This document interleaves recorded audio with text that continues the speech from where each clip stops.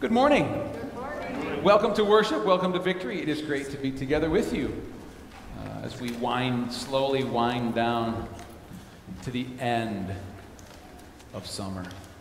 I know. We got a little time left, though. Don't worry about it. I just want to prep you for it, get you mentally prepared. It's okay. It happens.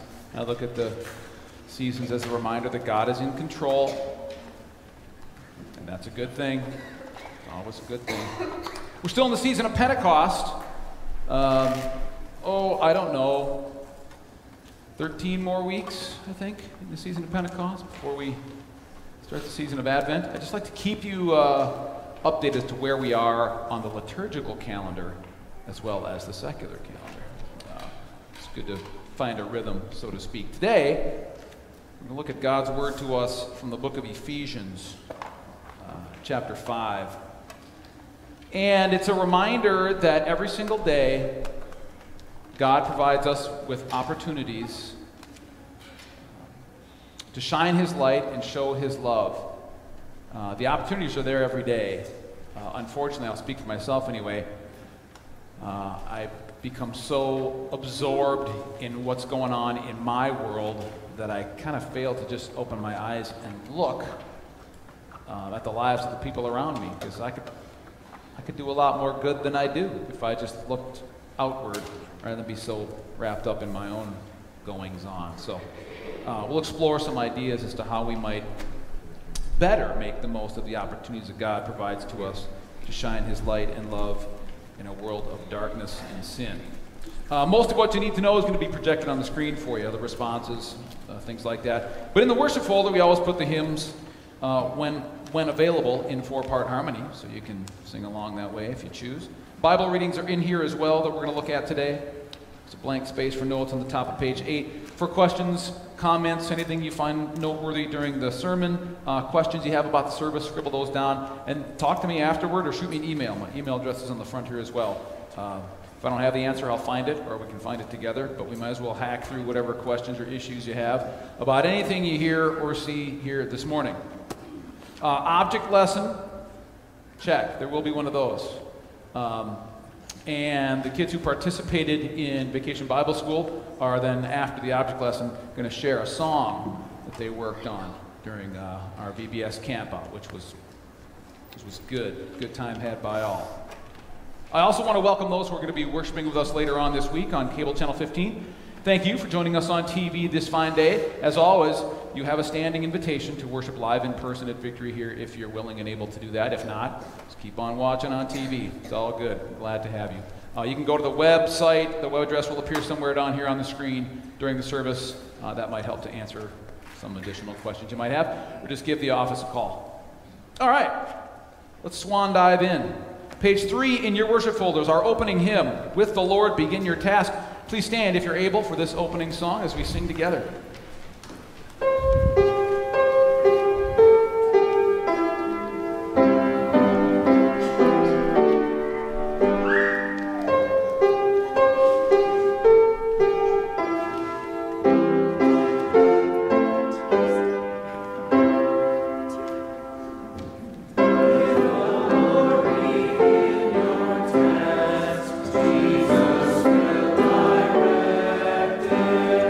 Lord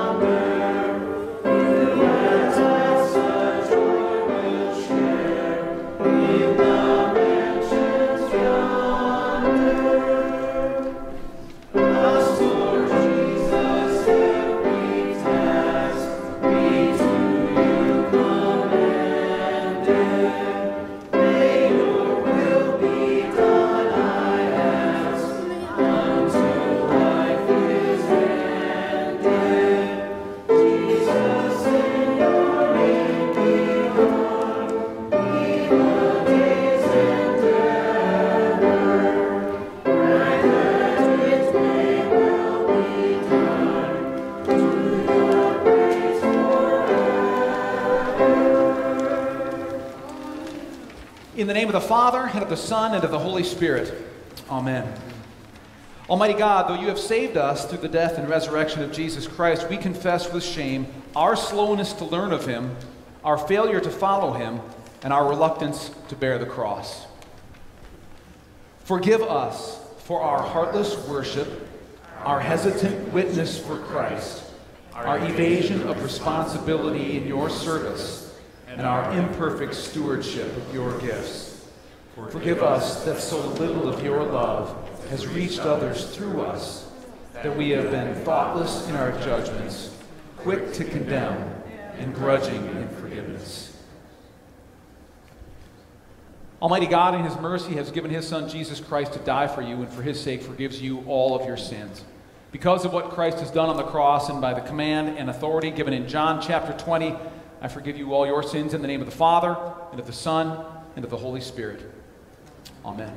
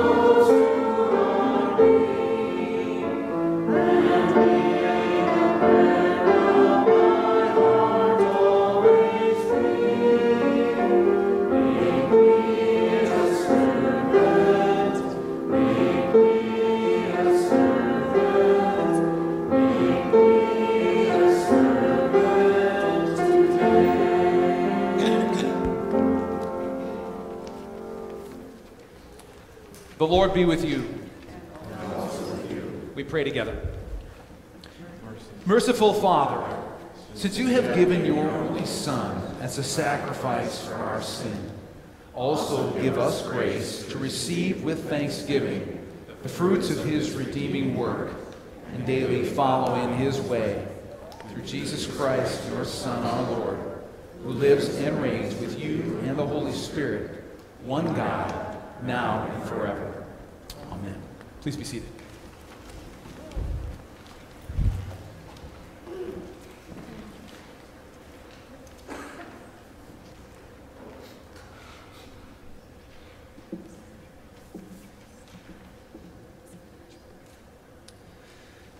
The first lesson is from Proverbs chapter 9, verses 1 through 10. Fear of the Lord is the beginning of wisdom. Wisdom has built her house. She has hewn out its 7 pillars. She has prepared her meat and mixed her wine, and she has also set her table. She has sent out her maids and calls for from the highest point of the city. Let all who are simple come in here. She says to those who lack judgment, come, eat my food and drink the wine I have mixed. Leave your simple ways, and you will live. Walk in the way of understanding. Whoever corrects a mocker invites insult. Whoever rebukes a wise man incurs abuse. Do not rebuke a mocker, or he will hate you. Rebuke a wise man, and he will love you. Instruct a wise man, and he will be wiser still. Teach a righteous man, and he will add to his learning. The fear of the Lord is the beginning of wisdom, and the knowledge of the Holy One is understanding. This is the word of the Lord. Thanks be to God. The second lesson is from Ephesians chapter 5, verses 5 through 21. Live as children of light. For of this you can be sure, no immoral, impure, or greedy person, such as a man is an idolater, has any inheritance in the kingdom of Christ and of God. Let no one deceive you with empty words, for because of such thing, God's wrath comes on those who are disobedient. Therefore, do not be partners with them. For you were once darkness, but now you are light in the Lord. Live as children of light, for the fruit of the light consists of all goodness, righteousness, and truth. And find out what pleases the Lord. Have nothing to do with the fruitless deeds of darkness, but rather expose them. For it is shameful even to mention what the disobedient do in secret. But everything exposed by the light becomes visible. For it is light that makes everything visible. This is why it is said, "Wake up, O sleeper, rise from the dead, and Christ will shine on you." Be very careful, then, how you live, not as unwise, but as wise, making the most of every opportunity, because the days are evil. Therefore, do not be foolish, but understand what the Lord's will is. Do not get drunk on wine, which leads to debauchery. Instead, be filled with the Spirit. Speak to one another with psalms, hymns, and spiritual songs. Sing and make music in your heart to the Lord, always giving thanks to God the Father for everything. In the name of our Lord Jesus Christ, submit to one another out of reverence for Christ. This is the word of the Lord. Thanks be to God.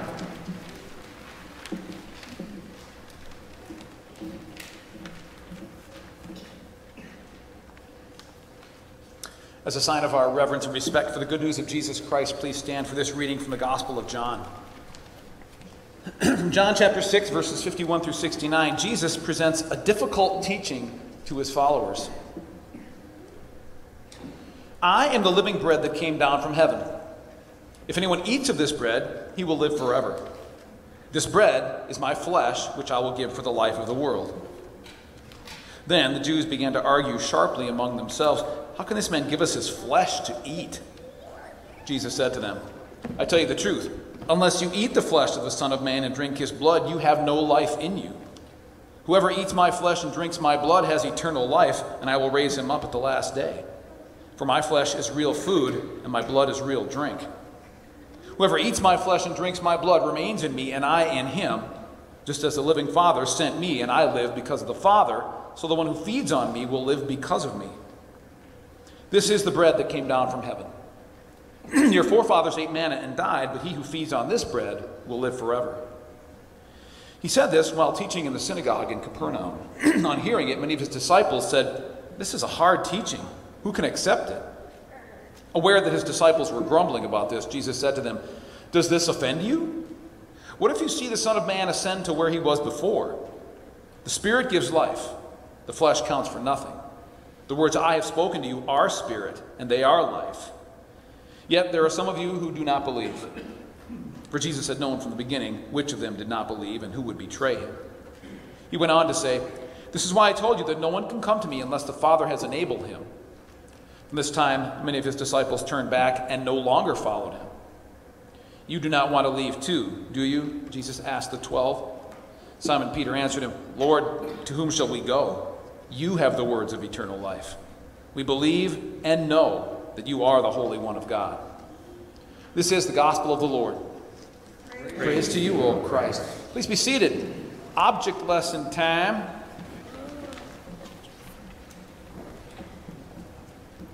For those interested. Today is going to be it's going to be mighty familiar to those of you that were at VBS camp on Friday. It's going to be familiar. Because I'm kind of going to redo sort of what Mr. and Mrs. Knott and Mrs. Wyford, kind of what they led you through. Kind of want to review it, because maybe not everybody was able to be there. So, remember what the theme was? What was the theme? Shout it out loud. Pass it on. What are we supposed to pass on? You're not wrong. You're not wrong about that. But what did it say on the rocks? All right, let's just stop with that one right there, because it said a lot of things on a lot of rock. Jesus loves you. So we can share a lot of things. We can share half of our peanut butter and jelly sandwich at lunch. We can share our pretzels. We can share lots of things. But what we were focusing on that day was passing along the good news that Jesus loves people.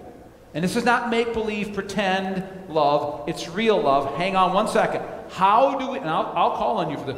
How do we know that Jesus loves us? What do you do? He loves us. But How do we know that? because he died on the cross for us. Yes, that is. You point at that. Because it's a cross. I was trying to give you a hint. Okay? I was going to say that. We know Jesus loves us because he gave his life on the cross. Now, why did he give his life on the cross? What good does that do? Because to save our sins from the... Right. I like to say it this way. He saved us from our sins. He died on the cross to save us from our sins. Yep. Because he lived a perfect life. He offered it there, and then that canceled everything. Like a big erase. All our sins are gone. He paid for it.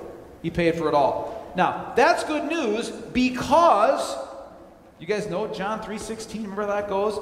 For God so loved the world that he gave his one and only Son, that whoever believes in him will not perish, but have eternal life. So this is, see how all this fits together? We know Jesus loves us because he lived a perfect life, offered it there to wipe out all sins. You guys are forgiven across the board. Now, through faith in Jesus, you get to live forever in heaven. This is good stuff. Really good. No matter what happens to us while we live, we know what happens when we die. That's good. That's really, really good. Now, again, you guys did a pretty cool thing that I kind of want to try to replicate here. Remember, I don't have any dominoes. We're going to try it with this. Now, we talked about, what was the guy's name in Arkansas? Billy Bob in Arkansas? Okay. And Sasha is here in Eden Prairie. And the question is, let's say that I do share the good news about Jesus and what he did with somebody. What difference does that make? What difference is that? It's only one person. Billy Bob, we're going to say Billy Bob's here on the end. Billy Bob from Arkansas is on the end there. Okay, we can make him on. No, he's on. We're going to switch him up. Okay? Notice how much easier it is having me set these up than you guys. Remember that? Remember how that went? It was a challenge. It was a big challenge. All right. So Sasha is down here on the end, and let's say, so what? So she tells one person, hey, you know what? And I'm not messing around. Jesus really loves you. She tells one person, Jesus loves you, and the person goes, seriously? That's awesome, thanks. But it doesn't end there, right? Because then, let's say that this is Jane, right? You just told Jane that Jesus loves her, and she's like, that's pretty remarkable, that's amazing. He loved me so much, he died for me so I could be with him forever in heaven. And then what happens? Jane tells who? Billy Bob. Billy Bob's here, dude. John. Okay, anyway, John, okay? And then it goes, so let's see if this works. I hope it works. I practiced this twice. Go ahead. Ready? So it goes like this.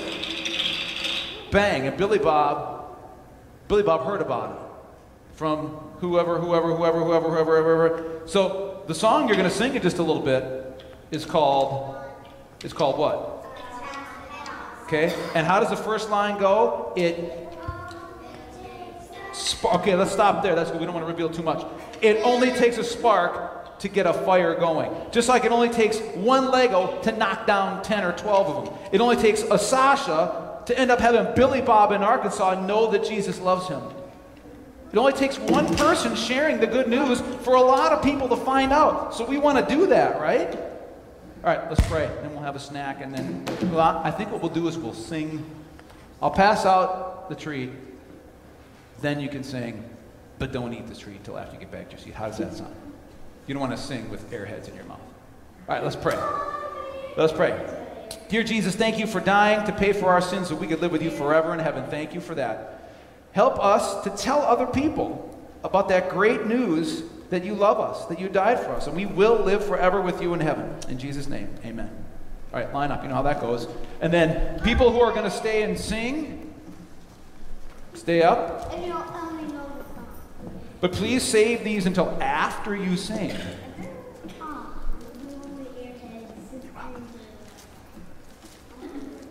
There you go.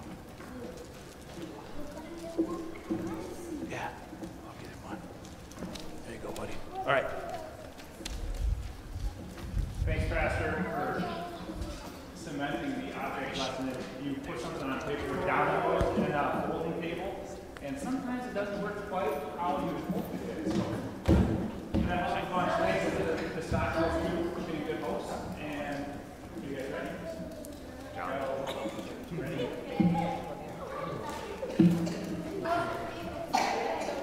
You guys got it down? All right, we'll let you move. It's up there. Next to you.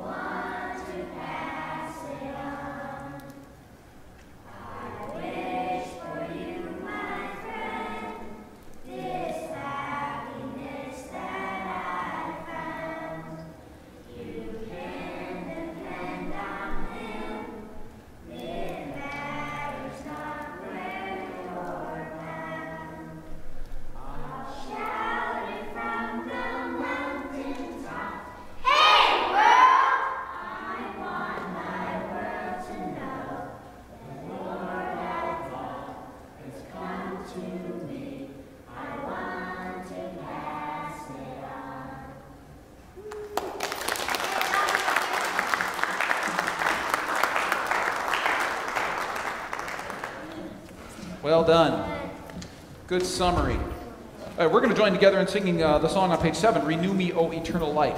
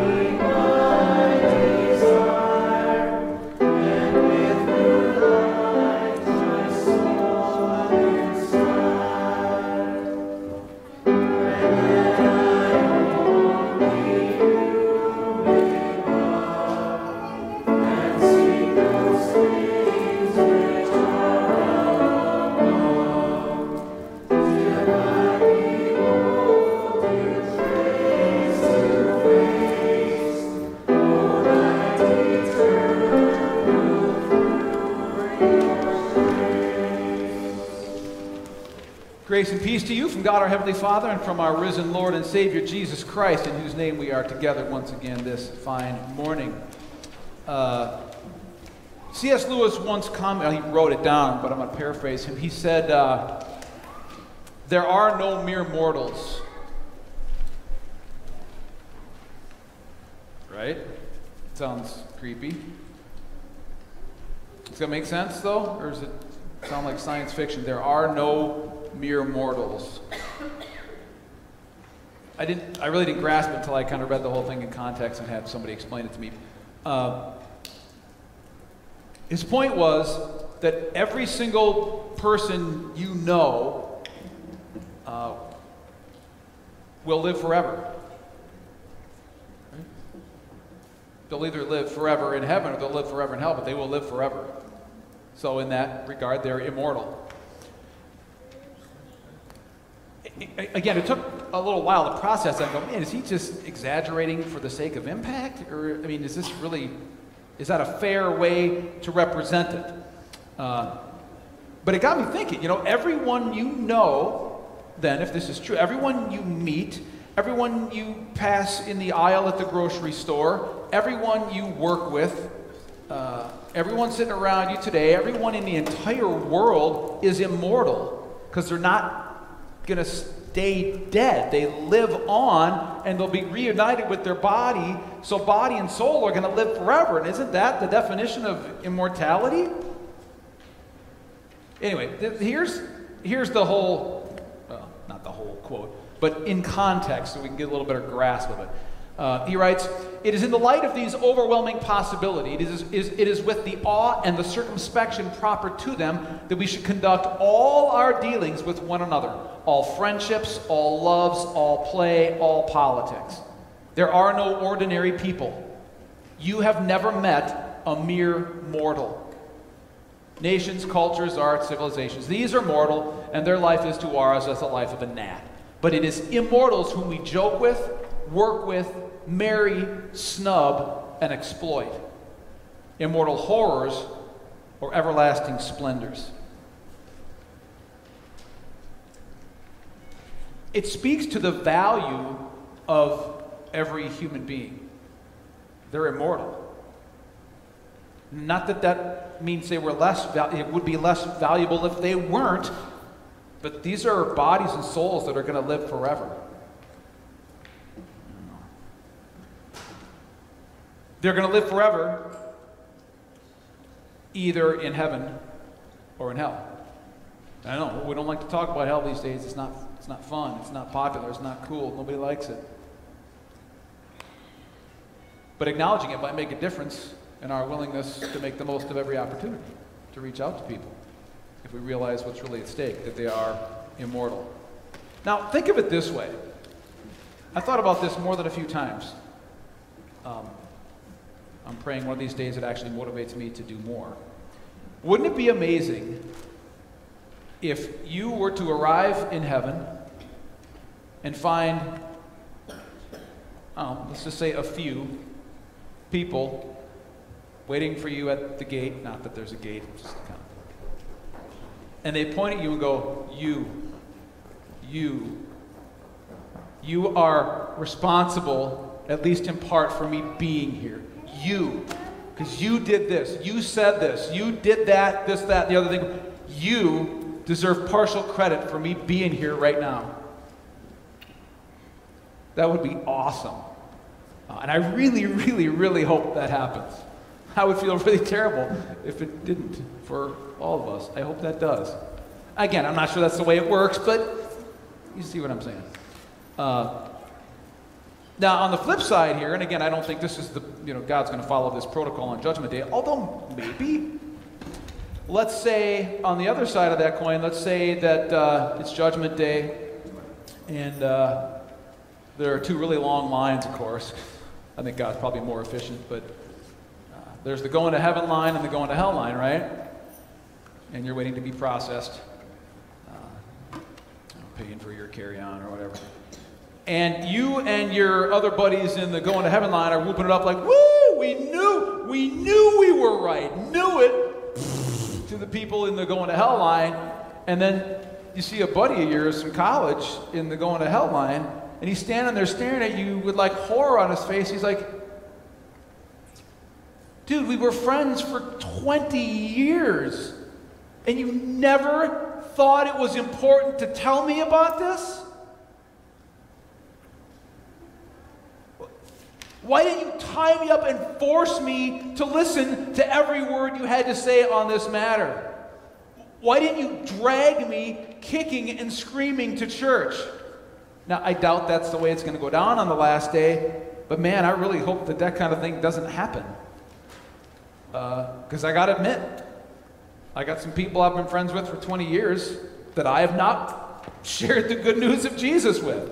And I have to ask myself right now, what on earth is stopping me? And I don't have a good answer.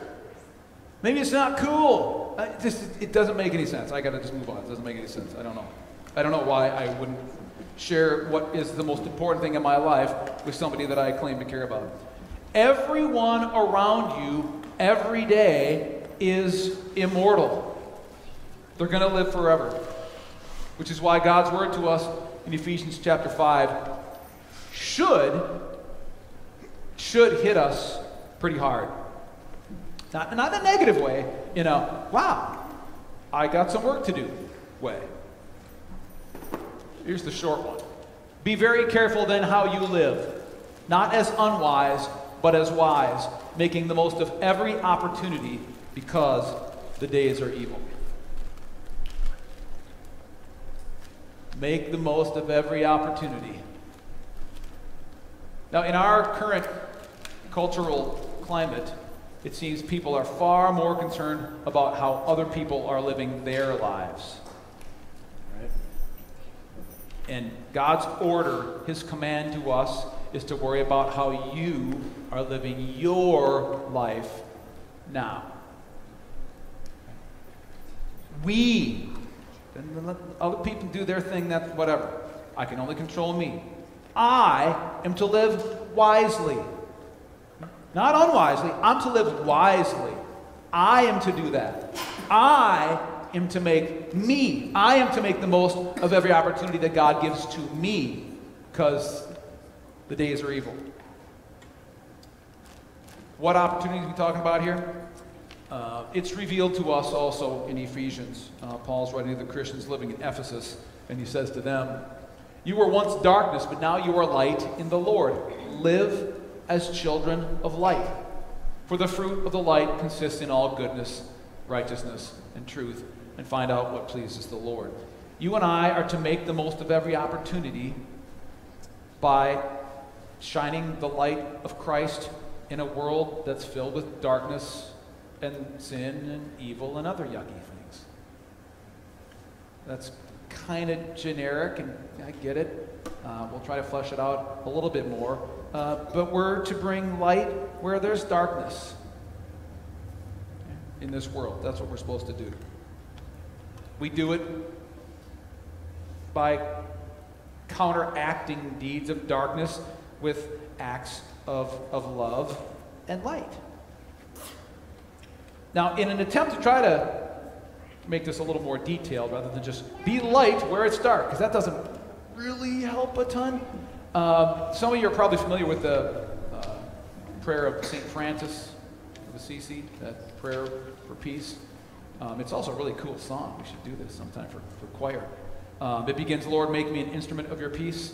So this would be a good one to Google, to print out, to post on your refrigerator. It gives a few more specifics of how we might make the most of every opportunity to live as shiners of light and bringers of love to a world that's dark.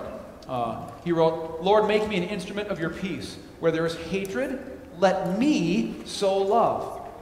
Where there's injury, pardon. Where there's doubt, faith. Where there is despair, hope. Where there is darkness, light. Where there is sadness, joy." Continues. "O divine Master, grant that I may not so much seek to be consoled as to console, to be understood as to understand, to be loved as to love. For it is in giving that we receive. It is in pardoning that we are pardoned. It is in dying that we are born again to eternal life." Some good ideas. But all of those things involve us focusing less on ourselves and more on the people around us. Seeing their need, their hurts, and doing what we can then to bring light into their situation. It's a good prayer. I never looked at it in this light, pardon the pun. But it applies perfectly when we're looking for ideas of how we can bring love and light, the light of Christ, into a place that is dark and filled with sin. My mom used to tell me, and she had a lot of ways of spoiling my fun, but these were two of them.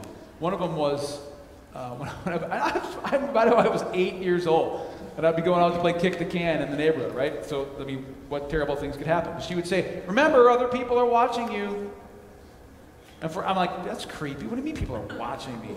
And she explained one time, she's like, well, I mean, there are, in the neighborhood, people know that we're a Christian family, and they're watching you to see if you act any differently than anybody else. And I don't know if that's true, that they actually were doing that, but it spoiled a lot of my fun, and it made me think. I'm like, what if other people are, if they happen to know that I'm a Christian, and they're watching me? What if? What are they seeing? So let's pretend, and I don't know that it's true, but it sure messed with my mind. Let's pretend that it's true for a minute. That there are people who know that you guys are Christians, and they're watching. And maybe even taking notes, just to see, is this anything that I would want to ever have a hand in? Would I want anything? I'm going to watch and just see if they do anything differently. What are people that are, if they are, what are they seeing? Are they seeing a life of love and care for other people? Or are they seeing what they see everywhere else? Self-absorbed people living sinful lives and not really thinking or caring too much about it. I don't know. You'll have to ask yourself that. I continue to ask myself that. What if people are watching me? So Paul writes to the Christians living in the city of Philippi. He says to them, do nothing out of selfish ambition or vain conceit, but in humility consider others better than yourselves. Each of you should look not only to your own interests, but also to the interests of others. And notice it doesn't say that other people are better than you. It just says consider them that way. Look at them and treat them as though they were better than you and deserved more than you. It's not the facts, but that's how we look at them and how we treat them. So again, part of it is us keeping our chins up, not staring down at ourselves, and looking, using our eyes to see other people, to see what they might need, what they might want at any given point in time. Jesus makes himself clear on this matter as well, and he is referring to a parable where there were two lines, one for hell, one for heaven.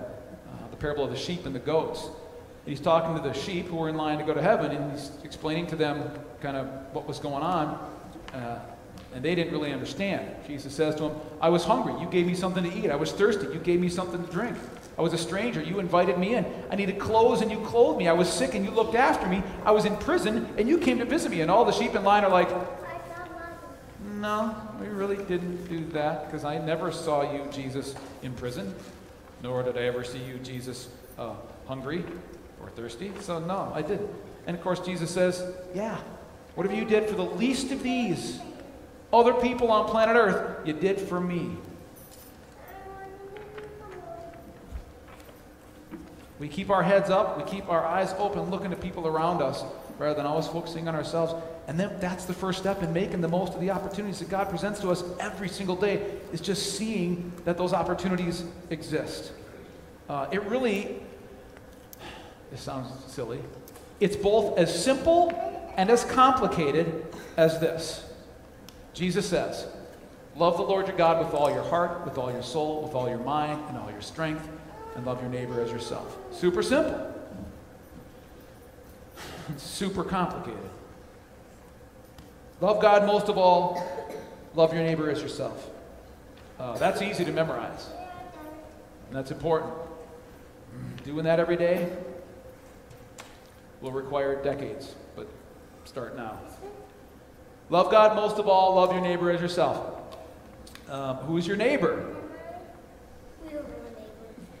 Well, you do. So, interestingly enough, in the parable of the Good Samaritan, Jesus makes it clear, and if you need to re-look this parable up, look it up again. Who's our neighbor? In the parable of the Good Samaritan, Jesus makes it clear that your neighbor is anyone to whom you are kind.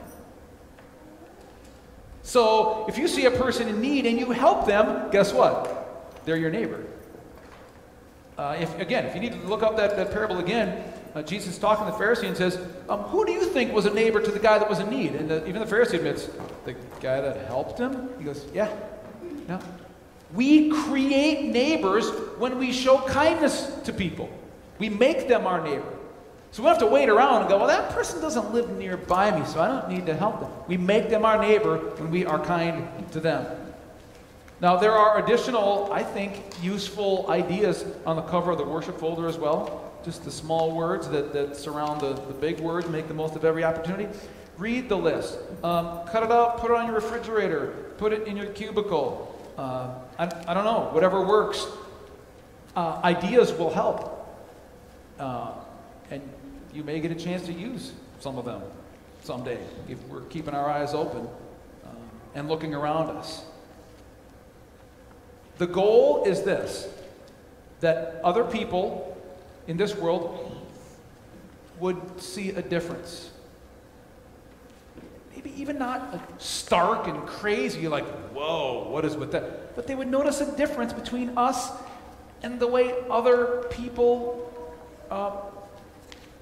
approach matters, or approach them and respond to them and their needs and whatever. It is about caring. It is about loving. The goal is that others would see and experience the love of Jesus Christ through us. That's the goal. And that's a love that caused Jesus to willingly give up his life. We talked about this during the object lesson, on the cross, to wipe out your sins, my sins, the sins of all people forever. We're not the only ones that are forgiven. Everyone on the planet is. They just, some don't know it. That forgiveness is theirs through faith. And maybe we can play a hand in introducing them to Jesus and starting that faith relationship as we make the most of the opportunities God gives to us every single day. We share the love of Christ with other people. A love that caused Jesus to live, to die, and to rise so that we and all people could live with him eternally in heaven. So share the love of Christ. At some point, look at it this way. At some point in your life, somebody shared the good news of Jesus Christ with you, or brought you kicking and screaming to church. Maybe you were only weeks old. But somebody, you didn't magically do this on your own. Somebody somehow, somewhere brought you, introduced you to God and the love that he displays in Jesus. Our response is to pass it on. To share the love of Jesus Christ with other people now. Whether through kind words, caring actions, a verbal testimony, if it gets to that point, of what a difference Jesus makes in your life.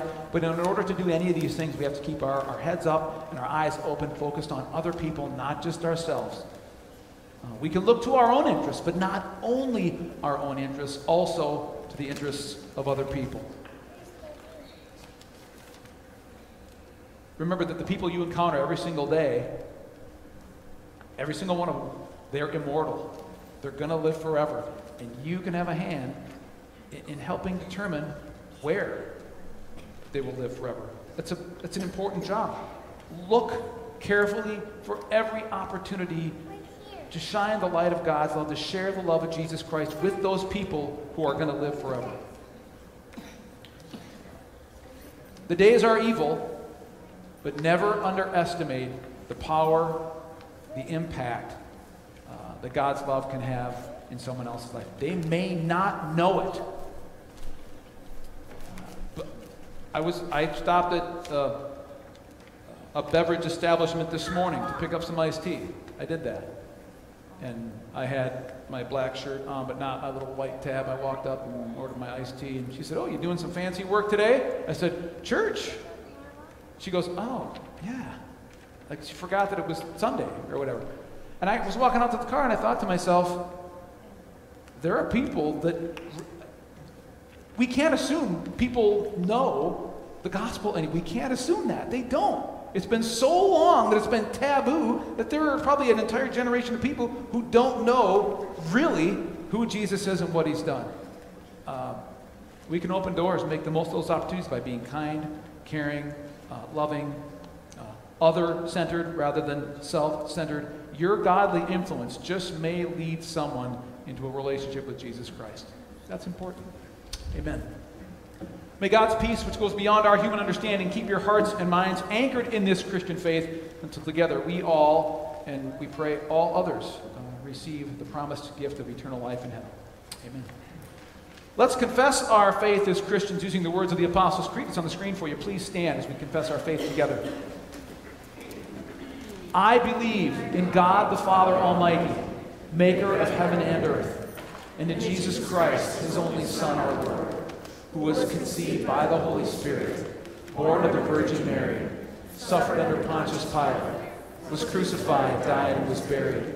He descended into hell. The third day he rose again from the dead. He ascended into heaven and sits at the right hand of God the Father Almighty. From thence he will come to judge the living and the dead. I believe in the Holy Spirit, the holy Christian Church, the communion of saints, the forgiveness of sins, the resurrection of the body, and the life everlasting. Amen. As God's dearly loved children, we have the privilege now of worshiping, thanking, and praising him through our tithes and our offerings. Please be seated while they're gathered.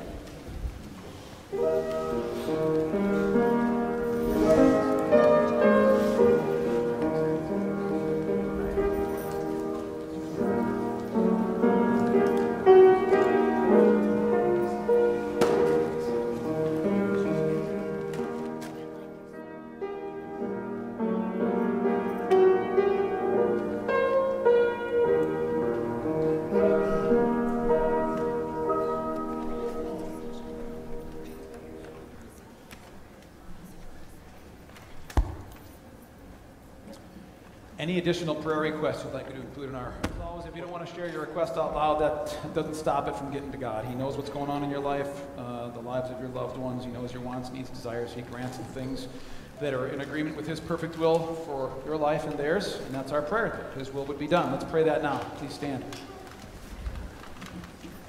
Gracious God, thank you for all the blessings you give to us, including the opportunities you provide for us to show your love and share your good news with other people.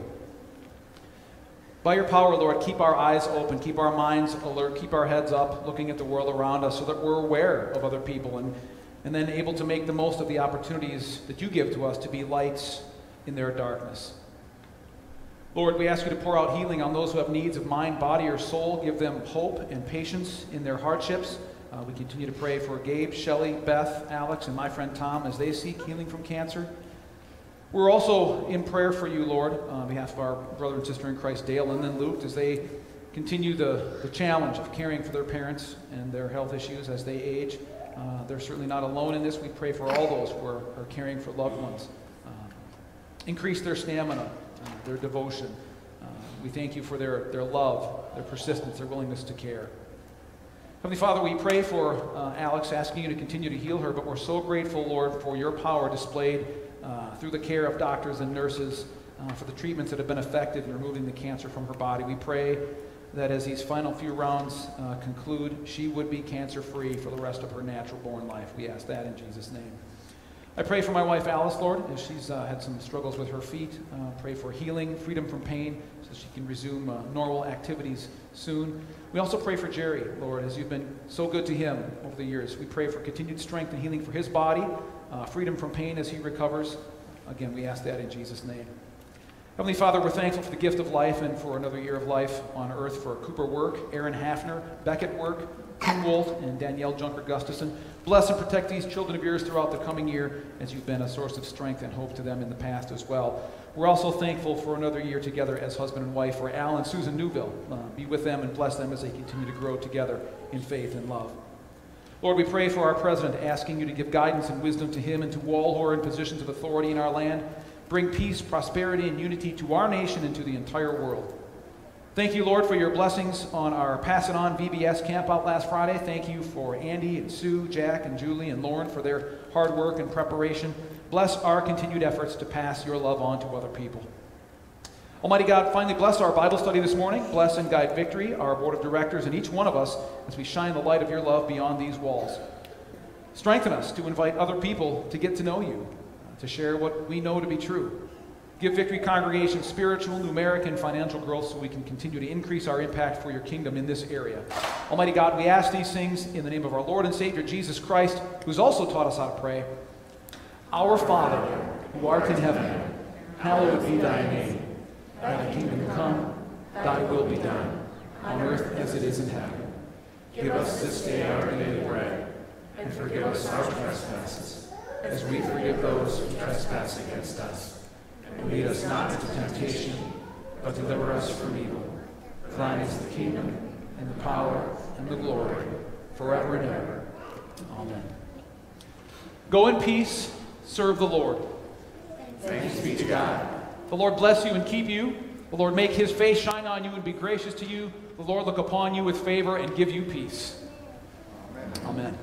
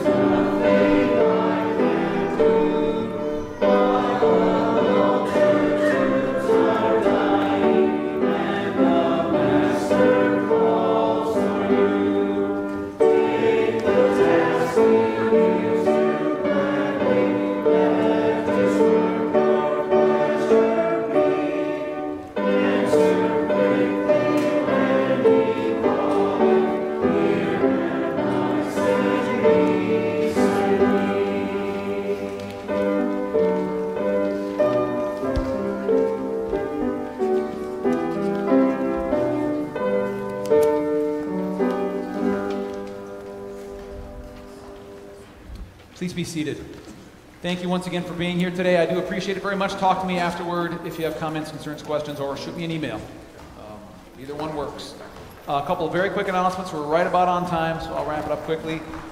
Next week, you've probably heard the verse, these people honor me with their lips, but their hearts are far from me.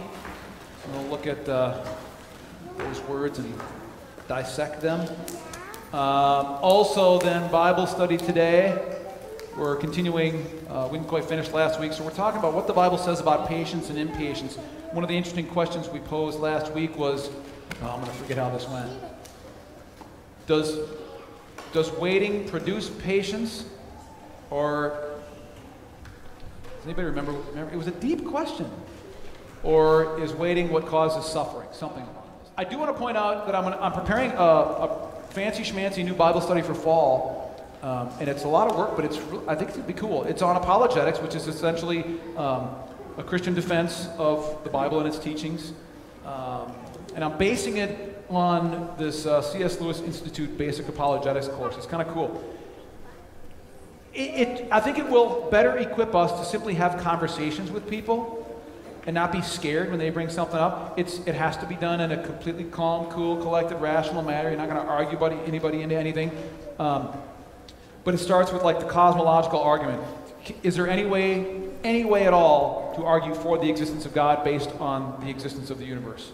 Is there? And then the next one is like the internal argument. All right, is there anything within us as human beings that we can argue serves as evidence that there's a creator? So I'm up to probably like 12 units. It's interesting stuff. I'm finding it fascinating, so maybe you will too. We'll start that the Sunday after Rally Day, which is September 9th? There's some goodies over there. Stick around for those if you're able. We'll fire our Bible study in about 15, 20 minutes. Take a second, introduce yourselves to the people around you. God bless your week. Hope to see you next Sunday.